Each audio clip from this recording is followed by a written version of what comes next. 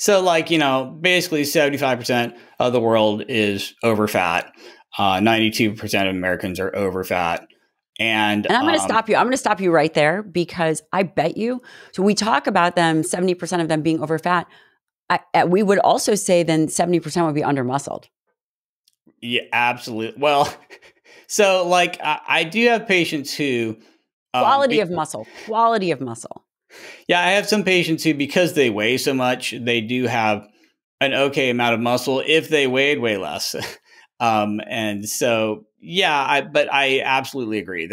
I have an avalanche of patients with normal weight obesity or sarcopenic obesity. Now, this is the worst thing ever. It's someone who's so sedentary and just sits on the couch and has no muscle at all. And so even though they look hugely fat, they actually don't weigh that much.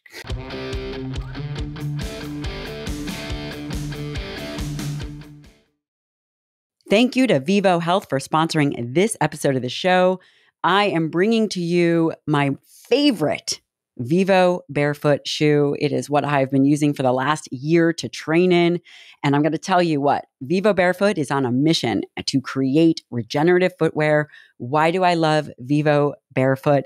It allows me to lift in a way where I feel the ground. I never have to worry about if my shoe is going to be unsteady. I'm able to get in a good squat position. I'm able to do a good deadlift. I'm able to train closer to what I would do if I was, in fact, barefoot. And studies show that foot strength increases by 60% in a matter of months just by walking around in these Vivo barefoot shoes. I love these shoes. They have a range of shoes for kids, adults, walking, hiking, training, everyday wear. You will not be disappointed. And in fact, go to vivobarefoot.com/Dr. Lyon, and they're offering a 100-day trial on their footwear. That's vivobarefoot.com/Dr. Lyon, and you can use the code Dr. Lyon 15 for a discount on their footwear. Dr. Ted Naiman, he is a friend, and truly, you have innovated a lot of the protein discussion from a practical standpoint. And I consider you a great friend and an excellent physician and sounding board. So welcome back to the Dr. Gabrielle Lyon Show.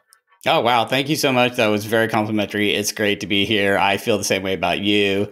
Great. Thank you.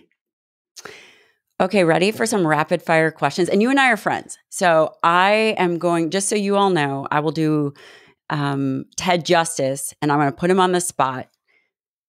Top 3 ways to lose body fat. You can only give me 3. You got to give me your top 3. Oh, wow. Okay. I mean, let's see. I mean, obviously the big buckets in the weight loss jar are diet and exercise, but were you looking for something more specific than that? I'm assuming. Exactly. Okay. Protein, fiber, where does training fit in? And for those of you guys who don't know Ted, which everybody should know, Ted,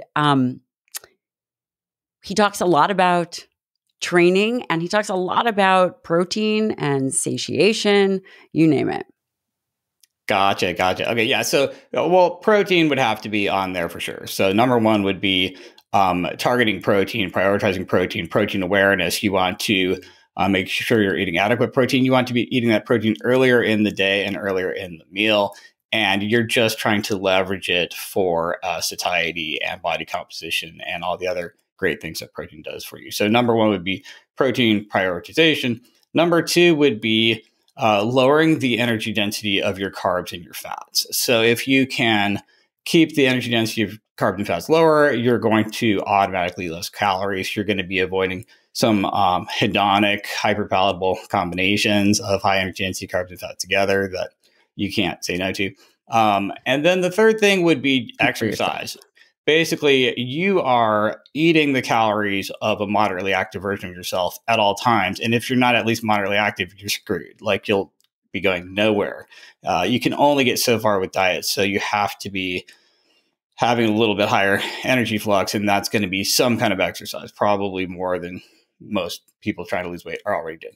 So those are the big three. If you really just put a gun to my head and say, what are the three biggest things? It would be protein prioritization, lower energy density of non-protein macros, carbs, and fats, and then just upping the exercise in any way you enjoy. So it's sustainable. You know what I mean?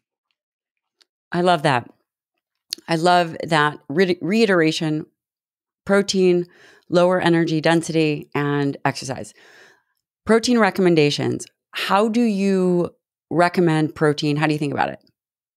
Right. So, we've pretty much established that you don't need more than 1.6 kgs, 1.6 grams per kg of ideal body weight or normal body weight or non-obese body weight for maximum muscle protein synthesis. But I think going a little bit higher might give you satiety benefits that we haven't really explored as much as we should in the literature. So I kind of like a gram per pound of your ideal body weight for your reference body weight for your height. So has nothing to do with how much you actually weigh. I have all these patients who they're like, yeah, I should be about 220 and I'm 250 now. And I'm like, no, you should be like 150. It's just like Right. way lower than everyone thinks. So you have to basically look at what your absolute ideal body weight would be for your height. And then a gram per pound of that, I think, is a super awesome target. Most people, even if they're a little bit below that, are going to be fine. So that's basically my favorite metric is a gram per pound of ideal body weight based on your height, which might have nothing to do with how much you actually weigh. A wonderful recommendation: 1 gram per pound ideal body weight. As you'd mentioned, the evidence is really 1.6 grams per kg. However, when we're thinking about other things like satiation and perhaps protein turnover, if someone was getting ill or increasing their training volume, I mean, there's many different reasons why one could choose protein over fats or carbs. When you think about protein, do you care about the source? Less and less, to be honest, every day, because we have some really good studies now on various types of soy protein and legume protein and other, non-animal protein isolates. And they do seem to be okay if you up the quantity a little bit. So you're basically getting enough of all of the individual amino acids. So I'm not as worried about source. I'm more worried about quantity. So just getting a total quantity high enough is more important to me than where it came from, because at the end of the day, it's just 20 amino acids broken down. So I'm actually looking at the carbs and fats that come along with the protein more than I am where the protein actually came from, because there are some animal proteins that just have horrible macros, like hot dogs. It's like, oh, okay, carnivore is an instant win. Maybe not, since your hot dog has only 15% protein in it, and the ratio of fat grams to protein grams is horrific, and you'll probably not lose any weight doing that. So I'm not like, oh, it just has to be animal protein versus plant protein, because there's some jacked vegan out there just consuming a bunch of soy isolates who's way more successful than someone who just hit the carnivore button and is just eating hot dogs. You know what I mean? So I'm worried about the fat and carbs that come along with protein. I'm worried about the total of the protein. I'm worried about the ratio of protein to non-protein energy. But at the end of the day, the protein's actually just 20 amino acids that breaks down immediately in your stomach anyway. So who cares actually where they're from? Although there is a little bit of a spectrum difference between plant proteins and animal proteins when it comes to some of the essential amino acids. So, you have to take that into account. But as long as you up the quantity by, maybe 20 or 30% at the most, you can get there with any source of protein. And that is true. When we're talking about dietary protein, the evidence does suggest and point to that it is the total amount of protein, and one could overcome the source if the protein is high enough. If you are hitting 1 gram per pound ideal body weight, does the source matter when it comes to the amino acids? The answer to that is actually no. Ted is correct on that. I will say that the lower your protein in your diet is, the more important it comes from animal-based sources. The other aspect to that is Dietary protein, yes, consists of 20 amino acids. I think, Ted, we are going to see the importance of the low molecular weight molecules like creatine and serine, taurine, and some of these components when we look at the food matrix. So from my perspective, adding in a mix of animal and plant-based proteins, it's probably going to be more effective for overall aging, B12, zinc. Curious as to what your thoughts are on that. And then I will also say, when you're younger, does the protein source matter as much? Not necessarily. Yeah, no, all great points. I totally agree with you. If you're flying your protein plane really close to the ground and you're trying to live on your 48 grams per day, it's a huge big deal if it's animal versus plant. But if you're like some jacked vegan bodybuilder who's just consuming hundreds of grams of soy isolates every day, it doesn't really matter what the spread of the aminos are. So the less protein you're eating, the more critical it is that it's of the right spectrum of aminos. And then I totally also agree with the micronutrients that come along with that protein. And I do think that probably omnivore is optimum. There's a reason why humans are omnivores. And I do see patients who are strict religious vegans and they do have deficiencies in B12 and in zinc and in iron. And I see this all the time. I also have patients who are pure carnivore who have horrifically low folate levels and sometimes magnesium. And so it does seem to be optimal to be somewhere in between. This sort of like middle path might be the way to go on, honestly, a lot of this stuff. So yeah, good points. Yeah, definitely the combination of both plant and animal is ultimately where we're going. And Ted said something that changed my perspective of thinking a while ago. I had always thought about the negative impact of processed foods, and we're going to move to kind of that highly palatable food discussion. But when you take a step back and you think about it, well, protein powders are highly processed, and definitely in the words in which we choose to speak about this probably makes a difference. So are all processed foods bad? No, because again, even the soy proteins, it's a processed type food. Right. Yeah. And like, from a first order heuristic, okay, just eat whole unprocessed foods sounds really good. And that's kind of overarching correct. But then there are so many like whole unprocessed foods that if you just ate that, if I just ate dates and honey and tallow and lard and that's it, it would be probably not great. But then if I'm eating my, artificially sweetened Greek yogurt with amazing macros, I might have huge success with that product. And so there's some, it's not 100%. There are unprocessed foods that are not going to get you closer to your goals. And there are processed foods that will. And so I wish it was that easy, but it's not. And I hate to say it, but if you just look at the trend, humans are eating more and more processed foods. We will continue to eat more and more processed foods. We're not going to colonize Mars eating whole, unprocessed. You're not just going to pull a turnip out of the ground and kill a animal with your bare hands when you're on the, asteroid colony or whatever. So like going forward, it's just going to be more and more and more processed. So we really need to have a way to parse out which of these processed foods are good and bad. And it's not going to be enough to just say unprocessed food because nobody will be able to afford that, or they won't be able to find it, or it's not going to be, it's just going to be less and less common, unfortunately, which is probably bad, but that's just the way it's going. And it is absolutely the way it's going. And it is and will be about finding solutions. You mentioned eating protein earlier on in the meal and also earlier on in the day. Why would one want to do that? Right. So protein is incredibly satiating. It's the most satiating macronutrient. And it takes a while for that information to get to your brain. It's going to be 20 minutes before your aminos are hitting your bloodstream, and then you're getting some of this fullness from the lower portion of the small intestine and the incretins and the GLP-1 and all of these other signaling hormones. It takes a while. It's kind of slow.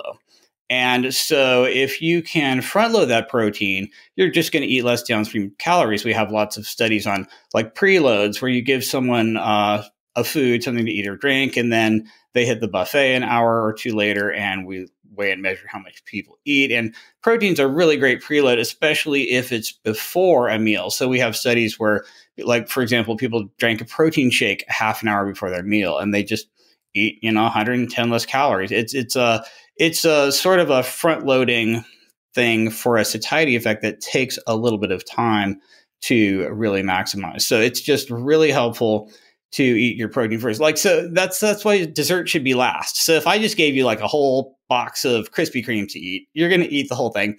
And then I'm like, oh, and here's your 50-gram protein shake. And you'll be like, okay. And you'll force that down. You know what I mean? So now you really haven't gone anywhere, even though you ate your 50 grams of protein with that meal. On the other hand, if you drink the 50-gram protein shake, and then maybe 20, 30 minutes later, I give you the box of Krispy Kremes, you're going to eat like 2 and you're going to be done.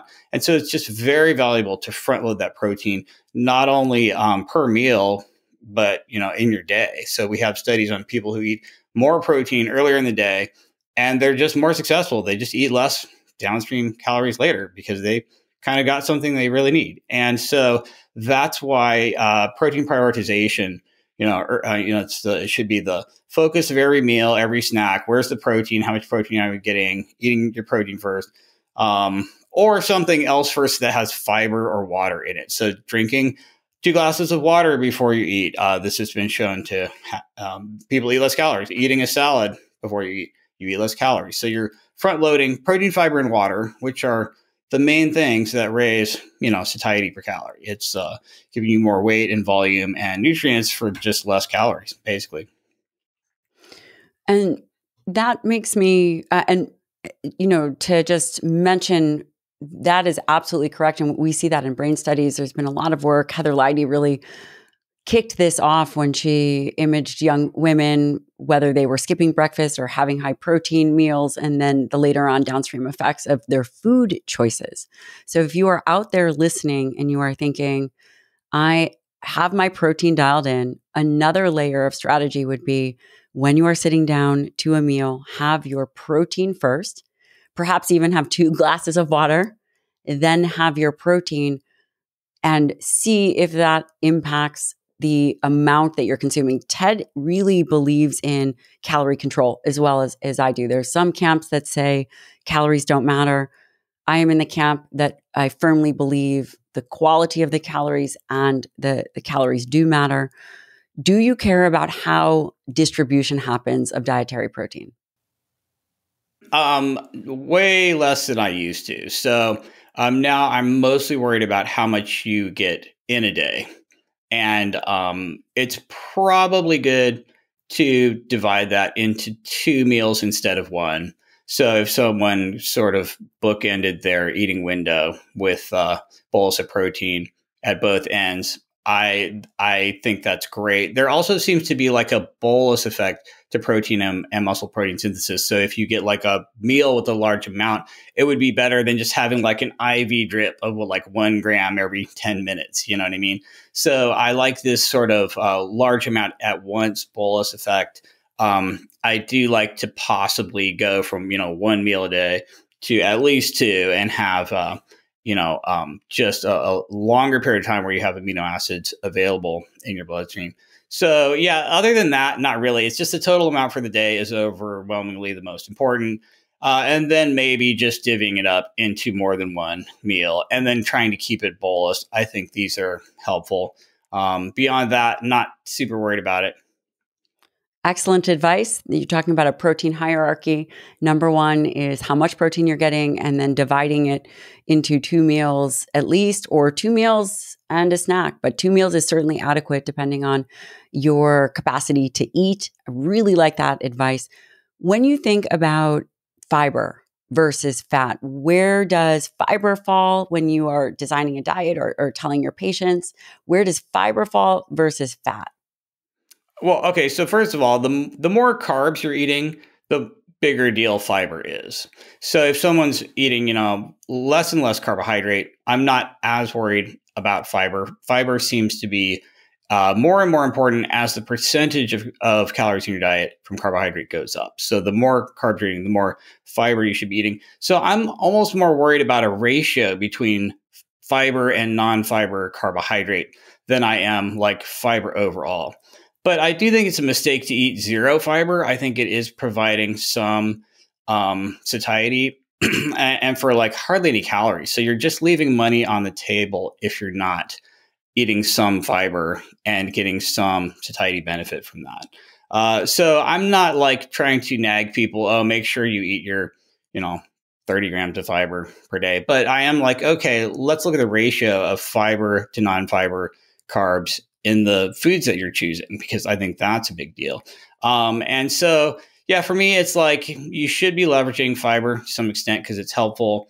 And then you really just want to keep the ratio of fiber to non-fiber carbs as high as you can. So give me an example of that. What does that look like? Great. Yeah. Let's say I buy some Wonder Bread and it's got, a slice has, 50 grams of carbs and 1 gram of fiber or 0 grams of fiber. But then I got my, my Ezekiel bread, my sprouted bread that's like, super whole grain, whatever. It might have 25 grams of carbs and 5 grams of fiber. So it's like a 5-to-1 non-fiber to fiber carbohydrate ratio versus the Wonder Bread, which is like 50-to-0 or something like that. So that's the sort of thing that I'm talking about. You just, if you're looking at a label, you just look at the sort of the rough ratio between total carbohydrate and fiber carbohydrate. And you just want the fiber to non-fiber ratio to be higher, higher is better. And so that's mostly what I'm talking about. Thank you to Thesis for sponsoring this episode of the show. If you have been following me for any amount of time, you know that I love Thesis. It is the world's first customized nootropic company. What does that mean? Nootropics are nutrients found in nature or the human body. They enhance cognitive function. We talk a lot about the body. We talk a lot about muscle health, optimization. You're not going to get there if your brain is not functioning. If you are looking for enhancing your thinking, your focus, your energy, your mood, Thesis is the way to go. I use this company personally. I recommend it to all of my friends and my patients. By the way, while many companies take a one-size-fits-all approach, Thesis doesn't. It's not one supplement. There are multiple different formulations in which you will go to their website, you will take a quiz, you will answer questions, and you will get a starter kit with 4 different blend recommendations to try over the course of a month. They're an incredible company, incredible people. Head over to takethesis.com/Dr. Lyon. That's takethesis.com/Dr. Lyon. You can get your own customized Thesis starter kit. Also, you can use the code Dr. Lyon at checkout for a discount. I really like that. Is there a number that you shoot for? For example, if you see that it's less than X, you're out. Yeah, I mean, I'd like to see it at 15% or so. So like a 6-to-1 fiber to non-fiber would be pretty good. If something had 30 grams of carbs and 5 grams of fiber, that's pretty good. A 5-to-1's even better. A 4-to-1's really good. You'll see some like low carb tortillas that are just crushing it, and they're just like half fiber or more. They're made out of flax seeds and just hay or something. So you'll see a really wide spectrum from the Krispy Kreme donut, which is 100 grams carbs and 0 fiber, all the way down to just like some super low carb tortilla thing that's just basically all fiber. And so that's what you're looking at, really. Do you have a favorite source? Do you have a favorite source of carbs for yourself personally? I absolutely do. So I like soluble fiber. Soluble fiber is really the best for satiety. And, fruit is a pretty good source of this. And there are some fruits that I eat a lot of. Berries are my absolute favorite. Apples are second. So I eat a lot of apples, has soluble fiber.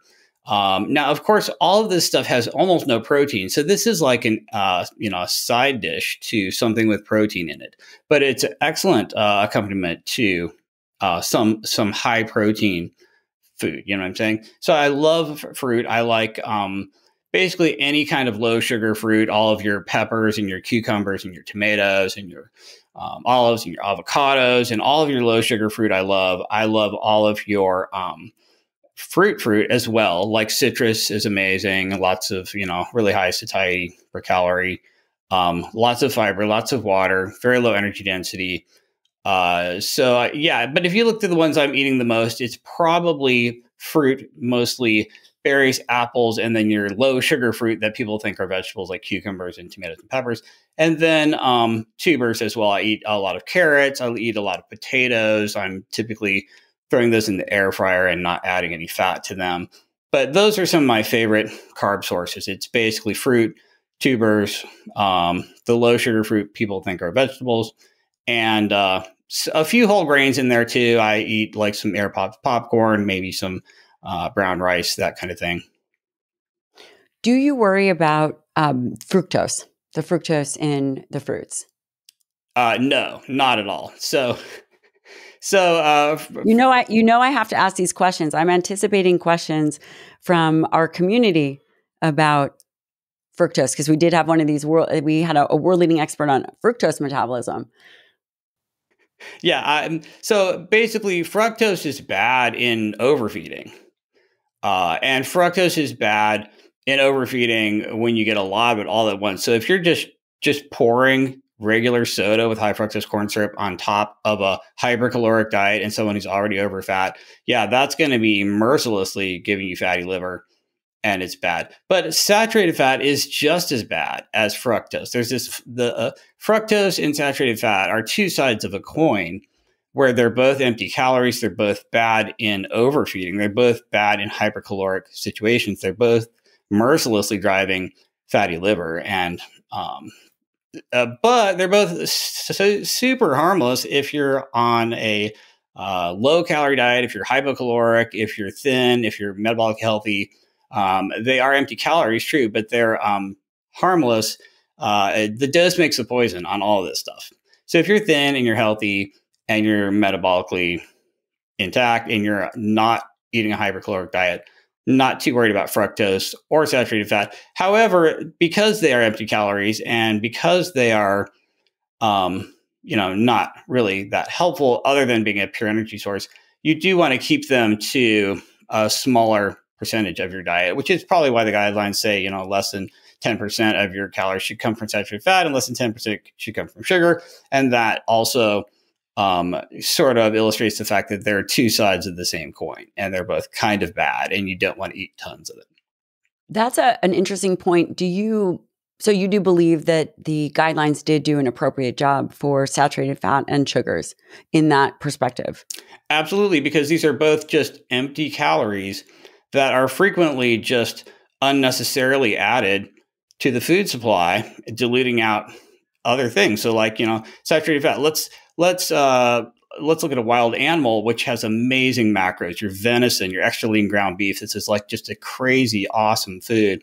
But I'm going to overfeed a cow and make it the fattest cow you've ever seen. And then I'm actually going to make ground beef and throw more fat into that and make the cheap 70-30 ground beef in the grocery store, which is actually only 18% protein, has a super high energy density, super low protein percent, kind of actually horrible from a satiety per calorie point of view or any point of view. And what's in there that's making it bad? Just a crap ton of saturated fat that you generated by overfeeding an animal and then maybe even adding more when you made the ground beef.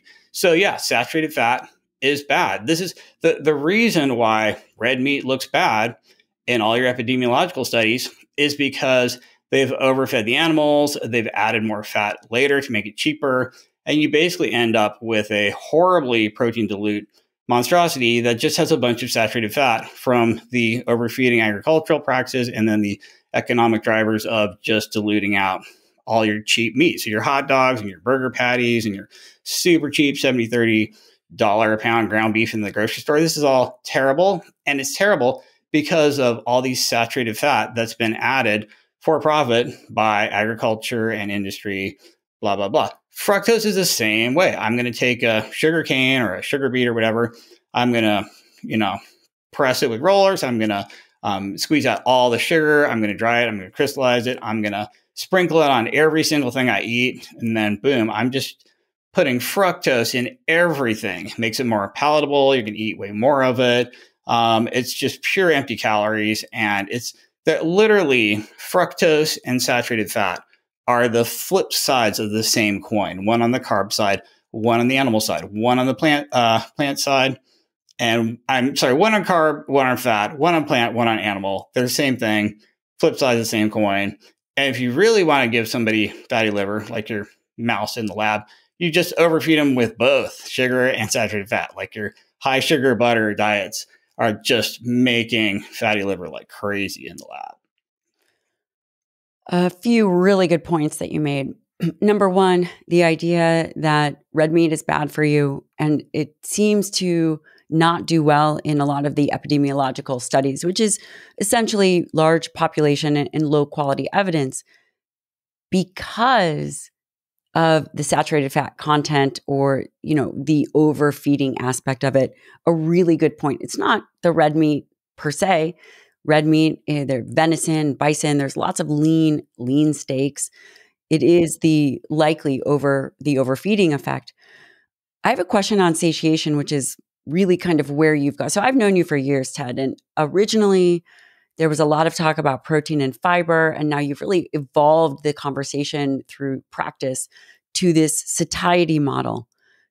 Do you think that when individuals are overfed via saturated fat, we'll start with saturated fat, that it deranges their satiety or their capacity to have satiation?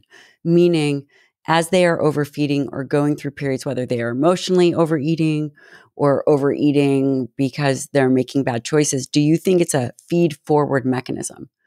Yeah, I think to some extent it is. So as people get more and more insulin resistant, their protein percentage requirement actually goes up because they're burning more protein when they're insulin resistant. And that's why obesity didn't just go up and plateau out. It just keeps climbing, because as you get more and more overfat and more insulin resistant, you actually need a higher and higher protein percentage, but you're not eating that. So you just kind of continue gaining weight forever. Also, the hedonic factors are huge. If you're constantly exposed to very hedonic, hyperpalatable, super tasty food, that kind of resets your dopamine system, where that's what you just need to eat now. And everything you eat has to be 10 out of 10. It has to be like, all you'll eat is the Haagen-Dazs and the Krispy Kreme and the Ben & Jerry's. You're not going to eat just like a protein shake, because you have this feed-forward hedonic effect where everything just has to be more and more tasty, almost like a drug addict, using higher and higher doses. So the hedonics feed forward, the insulin resistance and overfatness and protein requirement is feed forward. Absolutely. So yeah, you're totally right. All of this stuff is kind of feed forward, which is why obesity keeps climbing and didn't just, go up by the amount of sugar we put on everything and then plateau out. Speak more about that. Talk more about what we're actually consuming and where the numbers of obesity are driving to. That's a really good point. Gotcha. Well, so basically 75% of the world is overfat. 92% of Americans are overfat. And I'm going to stop you. I'm going to stop you right there, because I bet you, so we talk about them, 70% of them being overfat. We would also say then 70% would be undermuscled. Yeah, absolutely. Well, so I do have patients who quality of muscle. Yeah, I have some patients who, because they weigh so much, they do have an okay amount of muscle if they weighed way less. And so, yeah, but I absolutely agree. I have an avalanche of patients with normal weight obesity or sarcopenic obesity. Now, this is the worst thing ever. It's someone who's so sedentary and just sits on the couch and has no muscle at all. And so even though they look hugely fat, they actually don't weigh that much. And you're absolutely right. There is simultaneously an undermuscled crisis, because we've basically disconnected movement from survival. So nobody ever has to move at all. You can literally just sit on your couch your entire life. You've got Uber Eats on your phone, your whole job's on Zoom. You never have to even stand up. You can just live your whole life without moving. So everybody's simultaneously overfat and undermuscled. No, yeah, I totally agree. This is absolutely true. And to the point that, we're measuring body fat, and maybe are you using an InBody or are you using DEXA? What are you using? I mean, I don't do a lot of body composition measurements with my patients, to be honest, because I can just look at them and tell them they're overfat. So it's not that helpful. I'm mostly just doing low budget stuff like waist to height measurements. That's where I'm at. I do have skin calipers in the office. We do DEXA in the office, but I'm not like regularly doing those to track anything, because you can just measure your waist circumference at the belly button and know exactly what your problem is. And what number do you like to hit, and how would someone do it? So if someone is like, wow, this is so great, I don't have to go to the doctor, I don't need to get an InBody scan, I don't need to get a DEXA, what do I have to do, Ted? Got it. So waist to height ratio is incredibly powerful, incredibly important, super, super good and free. So you measure your waist circumference at the belly button with your abdomen completely relaxed. Then you cry because it's so high, and it's so much higher than your pants size, right?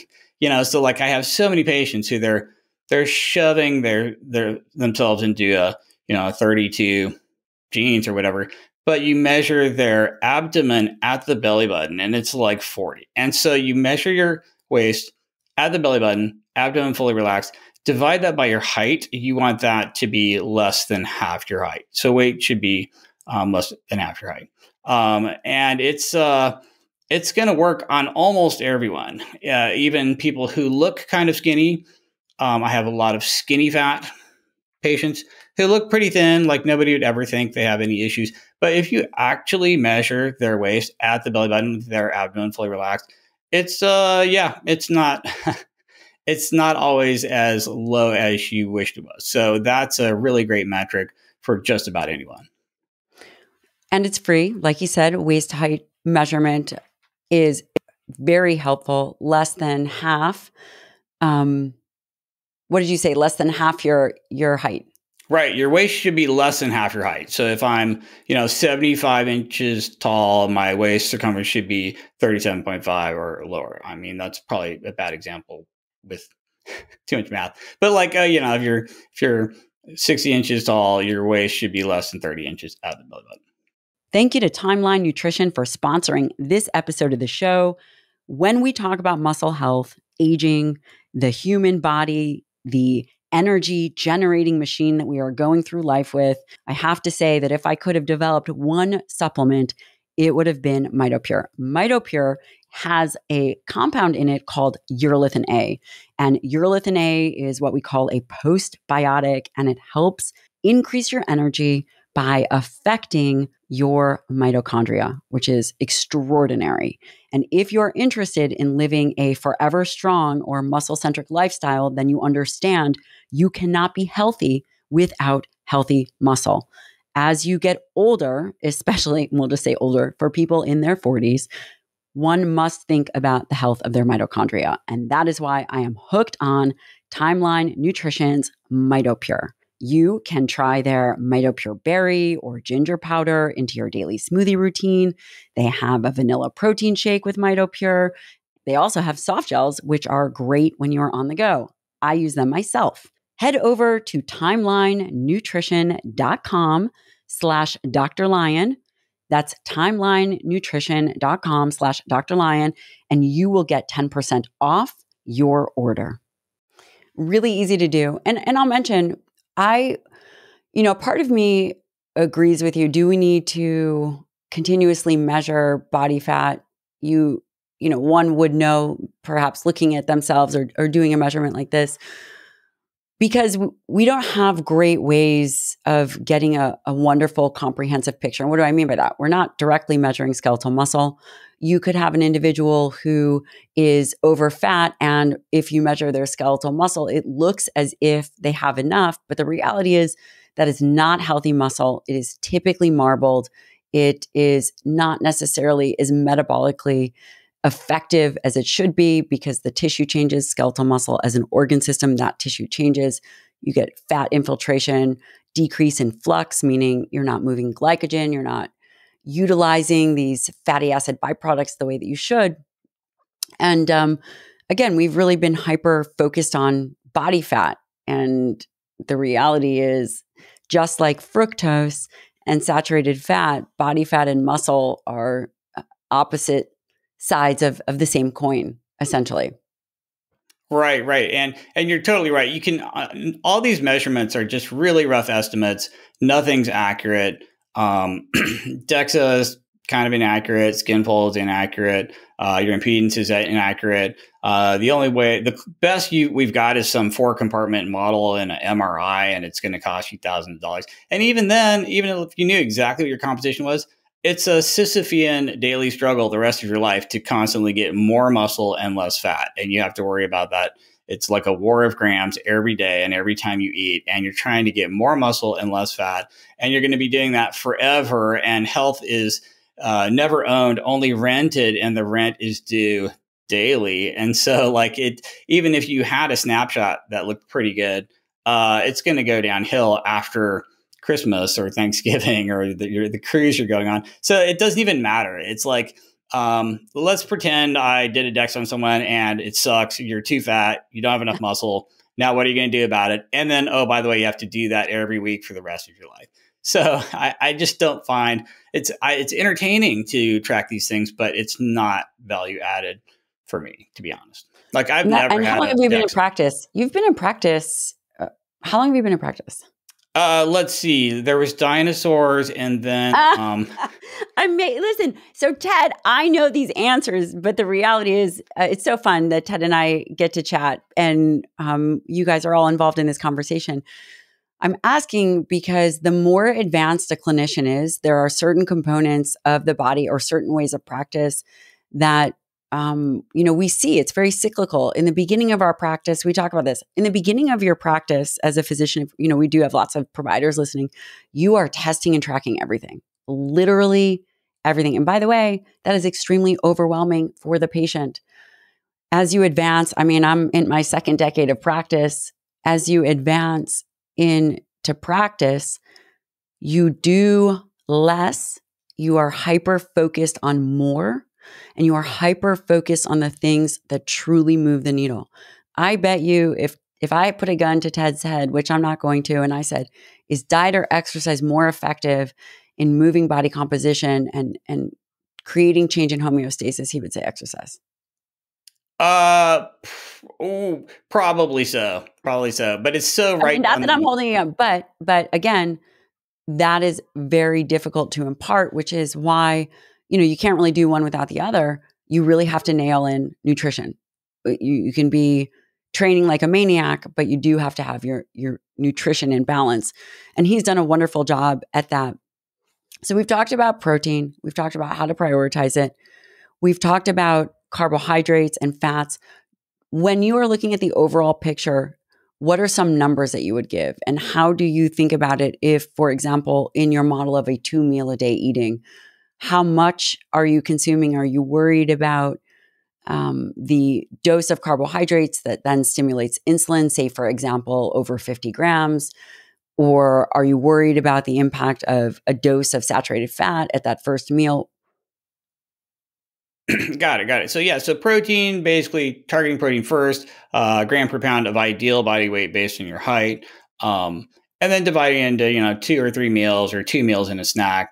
In like an 8-hour eating window, that would be kind of ideal for me. The fat is basically like if you're dieting, you'd want to keep fat to about 0.5 gram per pound of ideal body weight based on your height. So wait, I have to stop you. I'm stopping you. This was on my question list. How do you determine ideal body weight? I'm going to tell you how I determine ideal body weight, but there's lots of talk about, because everyone is going to be thinking, okay, I got to calculate this. How do you determine ideal body weight? Got it. So, if I'm just looking at someone and I don't care about gender or anything, I basically do some fancy calculation of solving for a BMI of 22, what your height would be in meters. You enter your height in meters, solve for what kilograms would get you to a BMI of 22. But that involves like square roots and a lot of math. And it's kind of, you have to be a mathlete just to even understand that. But you know how BMI is kilograms per meter squared.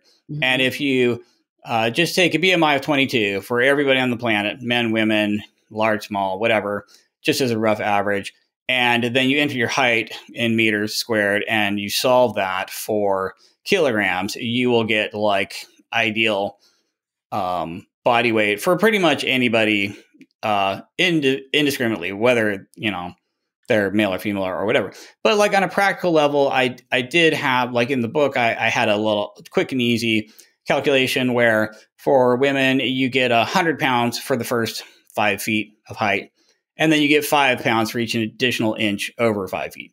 So if you're 5 foot tall, even, you should weigh 100 pounds. If you're 5'4", that would be 120 pounds. So 100 pounds for the first 5 feet, and then 5 pounds for each inch over 5 feet, which is 4 inches, which is 4 times 5, 20. So that'd be 120. Men, exact same thing, except men are allowed to weigh 110 for the first 5 feet, and then 5 pounds for each inch over that, if you know what I'm saying.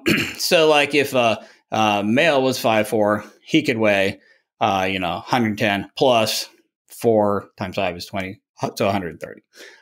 That is like, really easy, anybody can do it way to look at it. When I'm designing calculators for ideal body weight based on height, I'm basically solving for kilograms using your height in meters and a BMI of 22.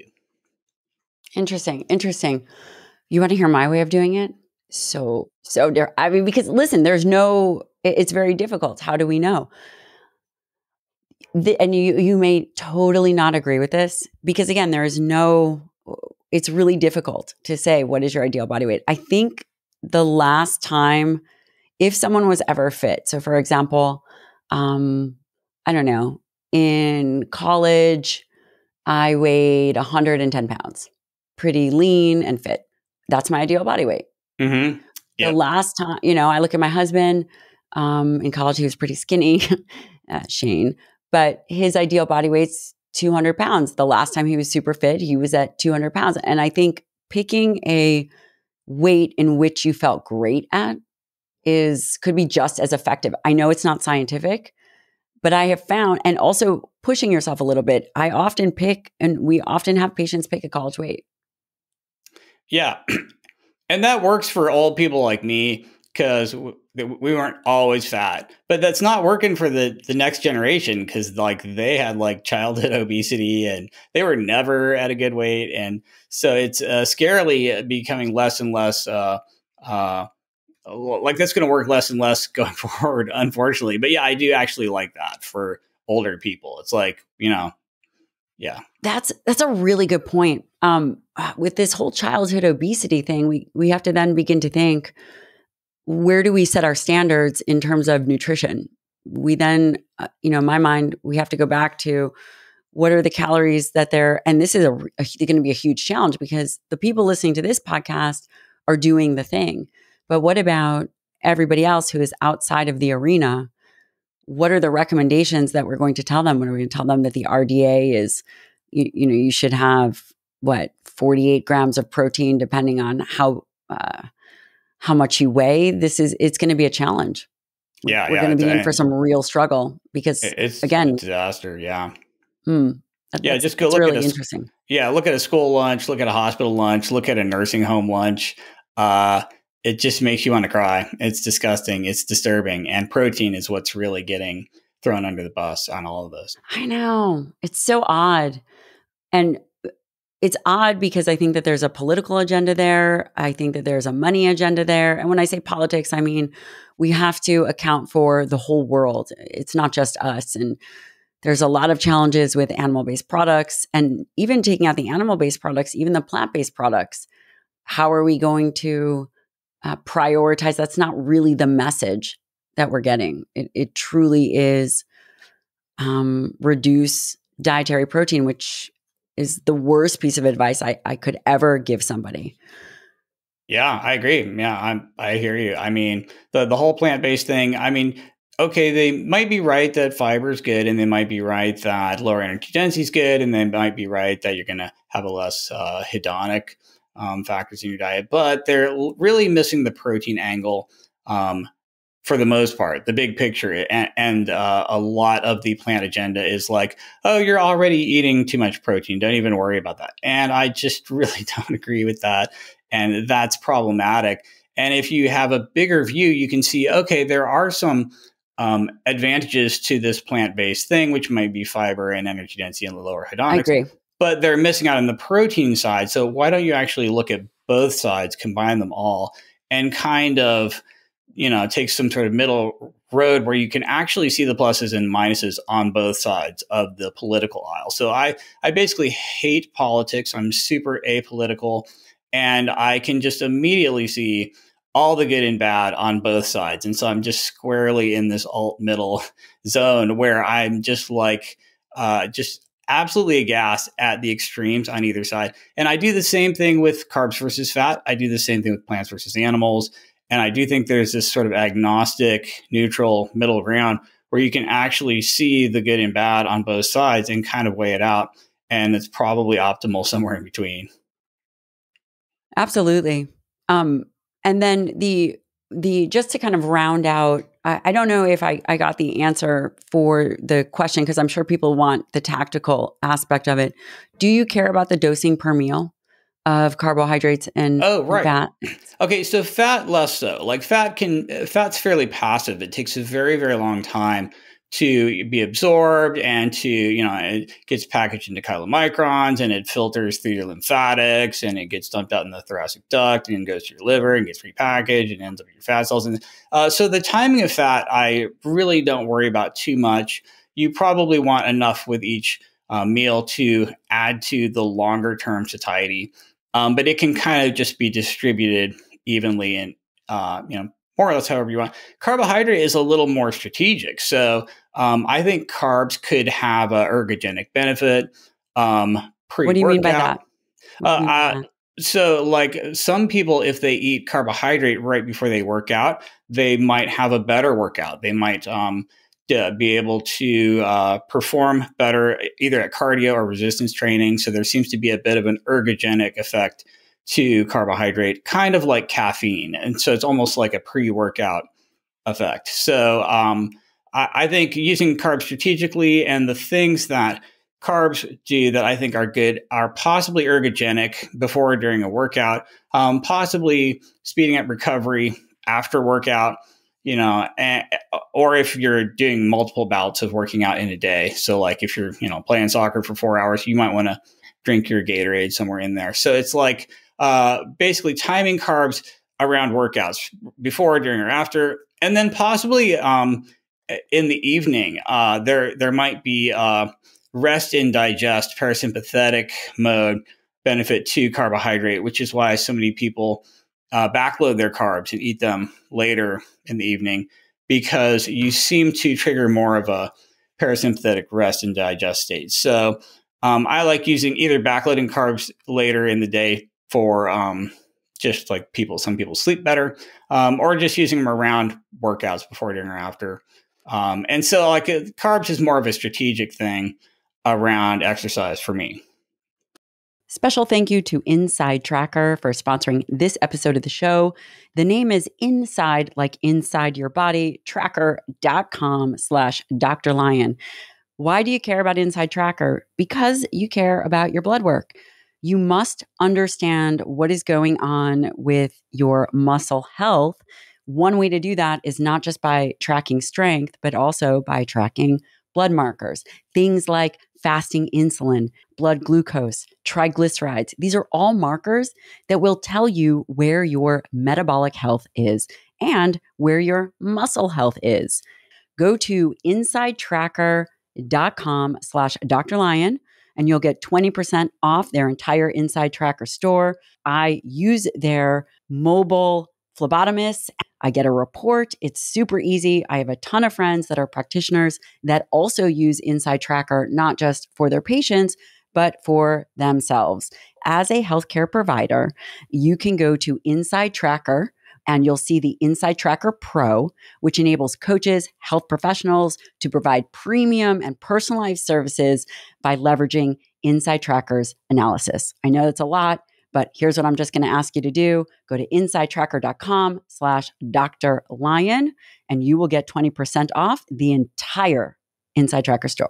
And do you dose it? For example, I tell my patients that if they're going to have a meal, it's to not exceed, outside of training, 40 or so grams of carbohydrates, because I don't want a secondary insulin response. Again, if you're eating all these vegetables or some of these fibrous carbs, potentially you could go higher.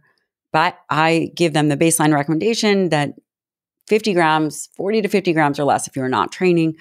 The rest of the carbohydrates are earned during exercise or post-exercise. The amount that I give them is, I'll say, for every 1 hour of moderate intense training where your heart is over 120 beats per minute or so, I might offer them anywhere from 40 to 60 grams of carbohydrates or something like that. Do you have a number that you shoot for? Yeah, roughly. So per day, I'm thinking about a gram per pound of ideal body weight in carbohydrate, similar to a gram per pound in protein, with the caveat that you want the fiber to non-fiber ratio as high as you can get. And then I'm a little bit less worried about, per meal, if the fiber to non-fiber ratio is high enough. That'll kind of take care of itself, I think. But I do agree with what you're saying. You could add in an extra, like a gram per minute for all the high intensity exercise you're doing. If you do an hour of high intensity glycolytic exercise, definitely another 60 grams of carbs. Sure. So I like that. It's, you're going to eat, roughly a gram per pound. You're going to divvy it up with your meals or use it around exercise or in the evening. And then you're going to basically keep the fiber to non-fiber ratio as high as you can get. And that's kind of how I would make my carbohydrate recommendation. What about saturated fats or fats around training? Do you have any concern, worry about it? Just it's so passive and it's so delayed, and there's just nobody's getting an ergogenic benefit from fat. Nobody's getting like anything right away. So the carbohydrate is so immediate. It's definitely more time sensitive and more of a timing issue. It's a way more tactical. Fat is not tactical at all. So you just mix it in with your meals so you get a little more satiety. And you want to make sure you don't want to go less than 20% of your calories from fat pretty much ever. Probably somewhere in the 20 to 40% of your calories is good. Right in the 30, 35% fat would be awesome. So yeah, so you have to have some fat in there for a bunch of reasons, and it doesn't really matter when. The timing is the least important when it comes to fat, in my opinion. Yeah, absolutely agree with you. And the evidence would suggest a diet lower than 20% fat can affect hormonal status. I see this often with men, particularly the lower their fat intake below 20%. Again, these are just individual cases anecdotally, but their testosterone decreases. And you will definitely see the information in the literature about lower fat diets and potentially impacting hormonal regulation. What about exercise? What kind of exercise? Where do you throw exercise if someone is looking to be less fat and more muscle, just improve body composition? What's your go-to? Got it. Yeah, so basically there are three forms of exercise that everybody should be doing. The first one is resistance training, right? You have to put maximum tension in all of your muscles, and you have to give your body the signal that it needs more muscle or you're going to die. That's the only way your body will make more muscle. You can't create muscle by just eating more protein. That's like pushing rope. You have to demand more muscle from your body by telling your body you're going to die if you don't have more muscle. And that's doing things to failure, So I like compound exercises, push, pull, legs, hinge. You want to do it at least twice a week, full body to failure, 3 times a week, probably slightly better. But you're basically trying to do big compound movements all the way to failure. And that's resistance training that everyone should be absolutely doing. You're never going to get more muscle without it. Super critical. The second thing that everyone should be doing is cardiovascular exercise, right? You want the positive adaptations from cardio. You want a higher VO2 max because that's more associated with longevity than pretty much any other number you can measure on a human. So you want to challenge your cardiovascular system regularly. I like people to get maybe not to maximum heart rate, but close 90, 95%. At least once or twice a week, you're trying to of course, talk to your doctor first because there's somebody out there with every time you do maximum effort cardio, you have a 0.00001% chance of just dropping dead because you have some widowmaker, left anterior descending a thing that you don't know about. But the vast majority of the time, you're just going to be better and stronger after doing this sort of thing. But as long as you're healthy, you want to be approaching maximum heart rate once or twice a week, at least, to try to get positive adaptations, which are going to improve your VO2 max and your cardiac output. And how intense? How intense are we talking? I'm talking, rate of perceived exertion of 10. You really want to kind of max out. You're trying to push out of your comfort zone. And as you crank the intensity up, you get better and better adaptations. It's just like resistance training. The closer you get to failure, those reps for close to failure are where you're getting all of the bang for your buck. And when it comes to cardio adaptations, you're getting a lot of those at the higher output levels. Like you're just not going to get the same thing from walking, for example. So you're trying to get a bunch of adaptations from exercise, but you're trying to increase speed, you're trying to increase power, you're trying to increase skill, you're trying to increase endurance, and you're not going to get all those things without doing some high-end cardio. So I like people at least once a week to do more of an endurance cardio, at least a half an hour at a fairly high heart rate. I like people to try to approach maximum heart rates, at least once a week, if not more. Because of the adaptations you're going to get. So you're trying to get cardio adaptation. So everyone should be doing a high-end cardio, an endurance cardio, and then just cardio, more higher volume, zone 2, zone 3, whatever you want. So you've got resistance and cardio. And again, you have to have both of them. Just like diet and exercise are equally important, and you have to do both. You have to do resistance and cardio. You're never going to be in optimal health without both of those. So yes, you want to be strong, and yes, you want more muscle, but you also want to be fast as hell, and you want to be have tons of endurance. And so resistance and cardio both. And then the third form of exercise that everyone should be doing is just general movement, a high step count, a high level of non-exercise activity thermogenesis, just walking around a lot. Your hunter-gatherers are getting 20,000 steps a day, and we're getting 3,000 steps a day. And so you just want to be at least moderately active, because there are so many people out there who are just constantly thinking about their diet. They're just really white knuckling the diet. Everything has to be unprocessed and paleo, and they're looking at their macros, but they're never doing enough exercise, and they're never going to get exactly where they want to be. And half those people would be better off just doing just a way higher volume of exercise and then eating whatever the hell they want. Because exercise, as your caloric burn goes up from exercise, your body just very smoothly regulates intake to expenditure perfectly.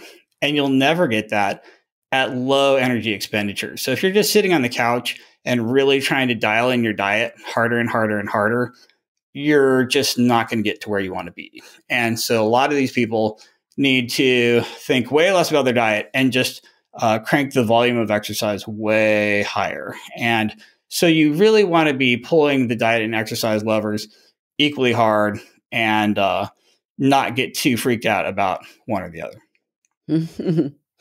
That makes me think of the biggest misconceptions that are just discussed. What do you think the biggest, if you were to pick, we'll go to 3. How about 3? Or maybe 2, whatever you want. The biggest misconceptions related to fat loss that we're seeing now. Oh, wow.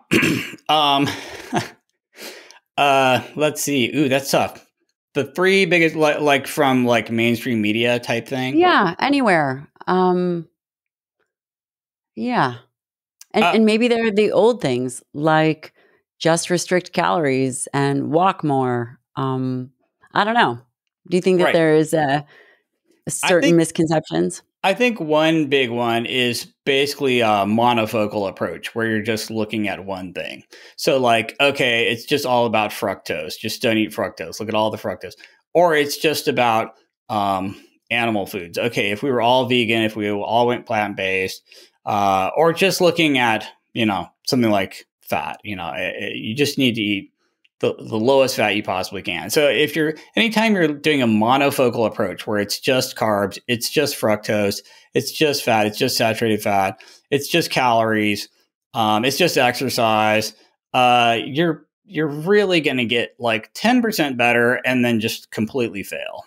And you really have to integrate all of these things at once. And so everybody's right about something, and it's really all of them together. And it's a higher protein percent and more fiber and lower energy density and less hedonics and less processed, and doing cardio and your step count and resistance training and muscle quality. And all of these things are like kind of equally important. And if you're not looking at all of them together, you're just not gonna, get the whole picture. It's just monofocal reliance. And then every time you read a clickbait article, it's about one thing. It's like, everyone's eating way too much saturated fat, or you're already getting plenty of protein. We're obsessed with protein, or it's like, there's a fiber problem in America. It's like you just focus on one thing, and it's just really not going to explain everything, and it's really not going to get you there. And I'm definitely worried when somebody tries to just blame everything on one thing. Very smart answer, putting you on the spot. Very smart answer. I could not do better. That is an excellent, excellent answer. What do you tell, or have you had people that you find are weight loss resistant or their body composition just doesn't move? Have you had that experience with your patients?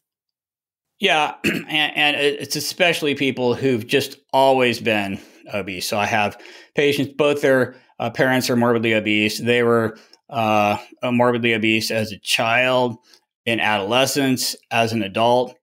And they've had so much fat cell hyperplasia. Basically, your fat cells can either hypertrophy, where they get bigger in diameter, or they can undergo hyperplasia, which is where you multiply them and get way more and more and more fat cells.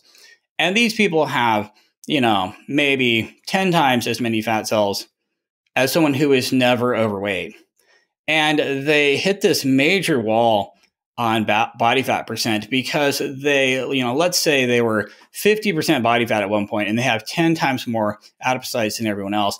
They can diet down and shrink down all their fat cells a lot, but they get just so hungry at this shrunken adipocyte level. Their leptin resistance, or whatever you want to call it, their leptin to adiponectin ratios are all screwed up because they have so much fat tissue hyperplasia that they can only get so low, and they're just starving out of their mind. It's like if I tried to get down to 5% body fat, I would be the same level of hunger that they have when they're 30% body fat, because of how much fat cell hyperplasia they've undergone earlier in life. You know what I mean? And that is just a really tough situation.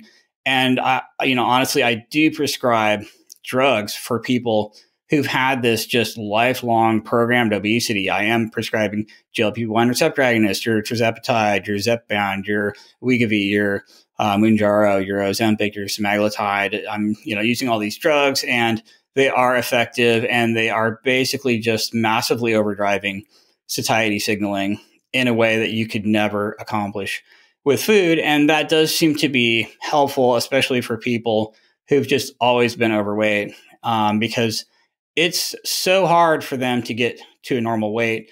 It's the same amount of difficulty it would be for me to be like stage lean bodybuilder style. You know what I mean? Those are about the same degree of difficulty. So yeah, definitely people who've been fat forever, super, super, super, super tough for them to get all the way down to their goal.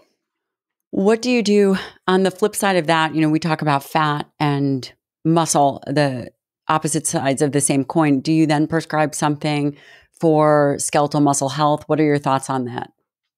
Oh, well, I mean, if someone has low androgens, yeah, I might like, if you're a hypogonadal, I might be prescribing, testosterone or something like that. But typically, no, it's really just protein and lifting for most people. Thank you to First Form for sponsoring this episode of the show. I would love to highlight their micro factor. People ask me all the time, what kind of foods do I recommend? What kind of diet? And the reality is, humans get into this behavior of eating the same thing over and over and over again. And that also means that they get the same nutrients over and over again. And that is one reason why I recommend Microfactor. And this is a complete daily nutrient pack. It has antioxidants, it has CoQ10, essential fatty acids.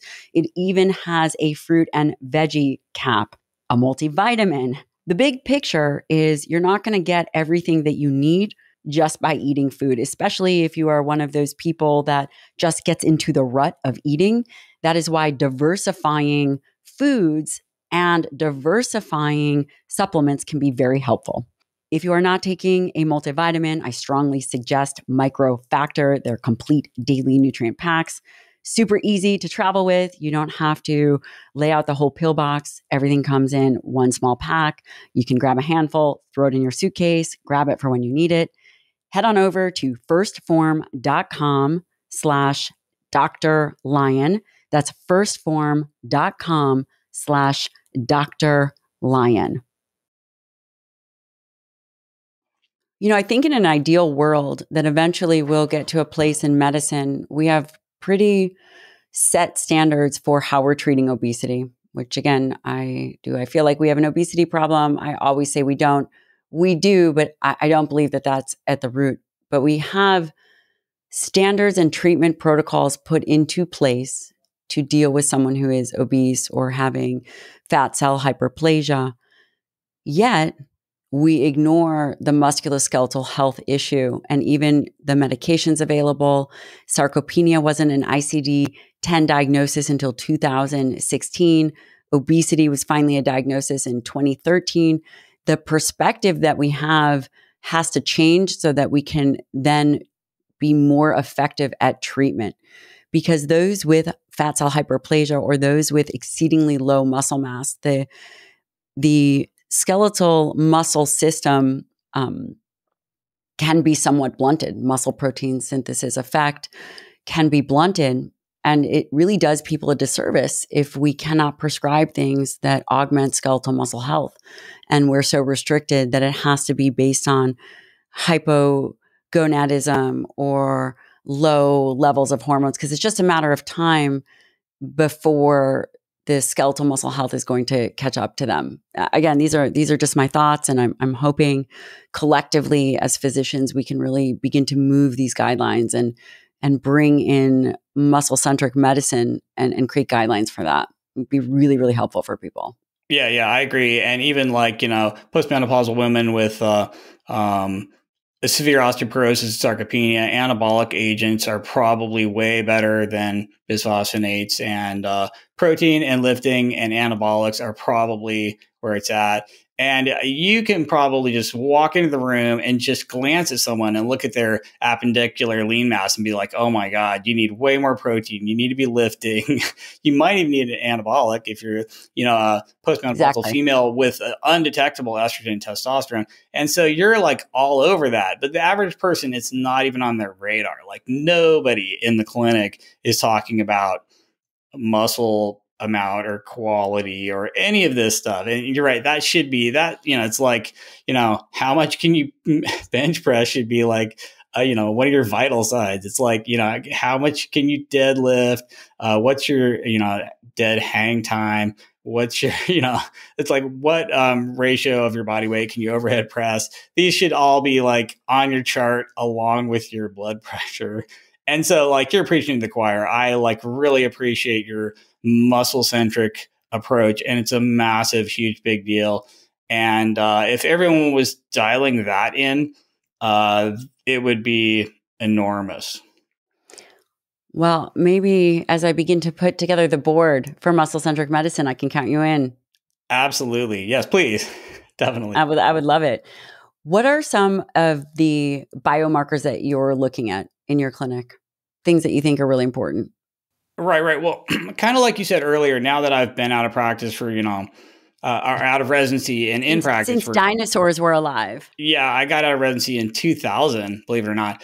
And I used to do so much more lab testing. I did all this, functional medicine training, and I was checking all these crazy labs. And um, the with age, you get like this wisdom, and you kind of realize that some of this stuff actually doesn't really matter.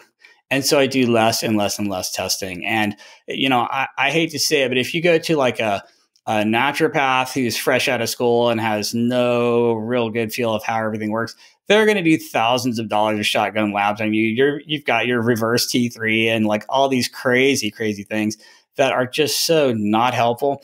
And the longer I do this, the less and less I look at in terms of lab testing. So it's a very, very short list of things that I'm looking at.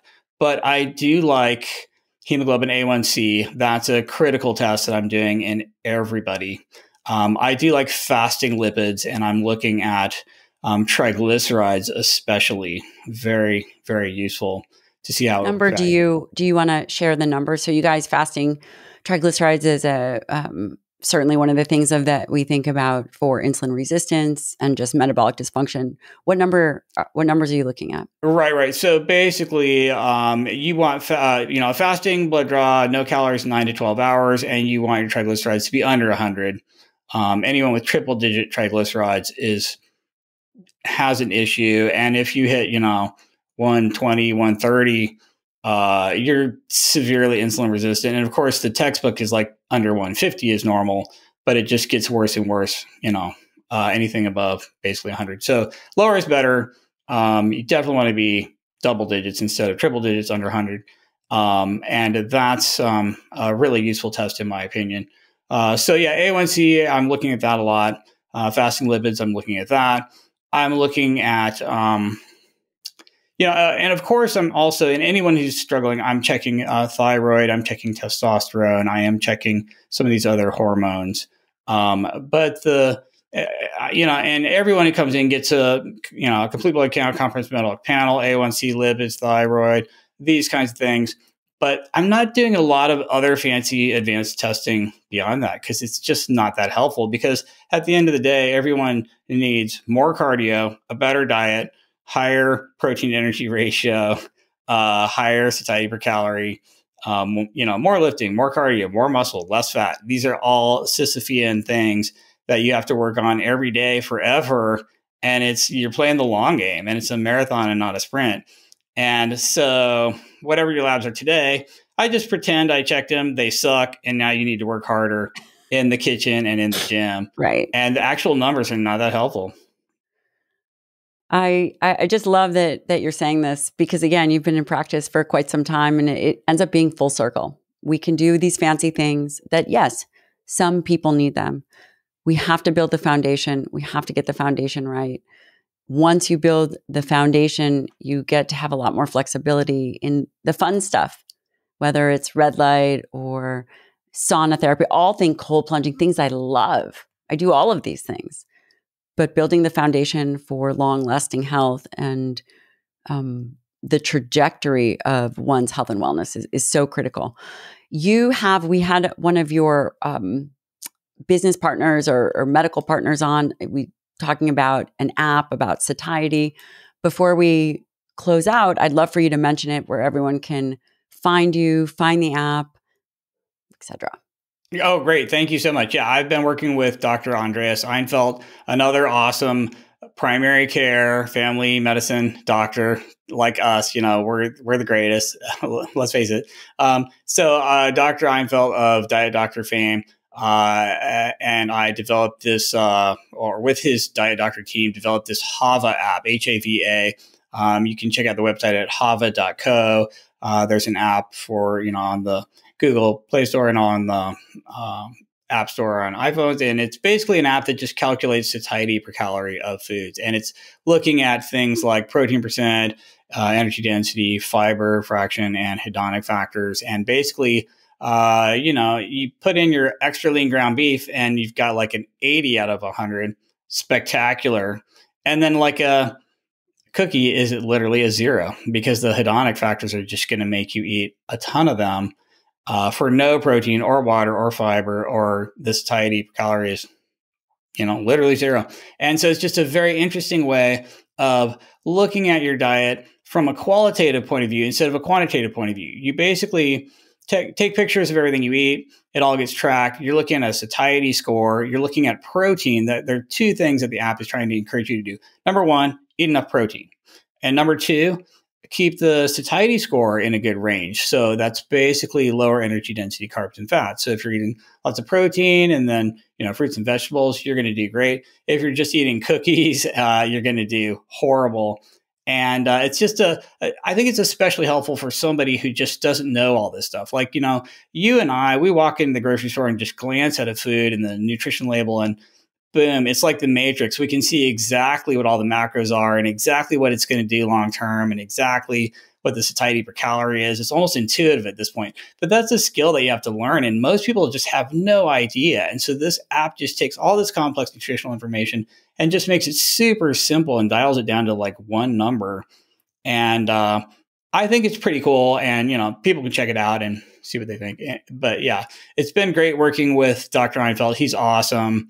And his whole team is very awesome. Tall. Super tall. Holy cow, that guy's tall. He's 6'7" or something. And I'm 5'10", but I feel so short every time I meet Dr. Einfeld. He's just really tall. Well, Dr. Ted Naiman, thank you so much for coming on the show. I really appreciate all the work that you're doing. If you guys don't follow Ted, you definitely should. I will link to all of his stuff. His Twitter is wonderful, and his website, his Instagram, you name it. I'm going to put it here. Again, thank you so much for your time, and I am counting you in on the Muscle Centric Medicine board. So thank you so much. Awesome. Thank you.